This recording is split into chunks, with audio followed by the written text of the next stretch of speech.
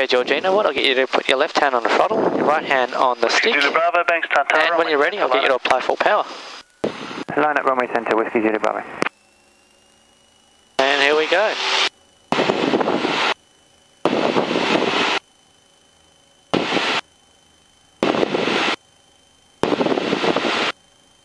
Alright, I'll get you to rotate now, so just move that stick back 2 inches, and off we go. Clear for takeoff.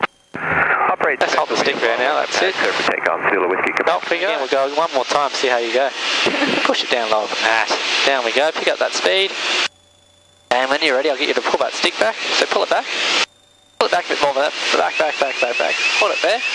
Alpha Golf call requesting descent, tap for descent down to 3. And a top bit of a float. And then back down again. So hold that stick there, physically lock it in place. Feel that G-force and then come back out to the side. Out you come.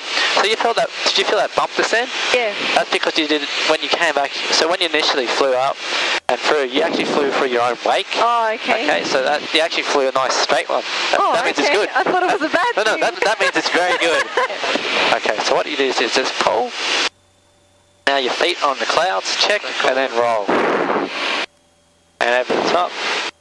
As we come back around, you wait until you're back here, and then just pull the nose back up. Oh.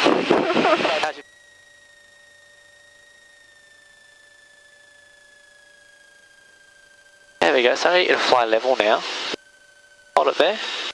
And now remember to bring that nose up, so bring it back, hold it there, just hold it there. Look at that. Oh, nice. That was amazing. It's better than my landings. Right.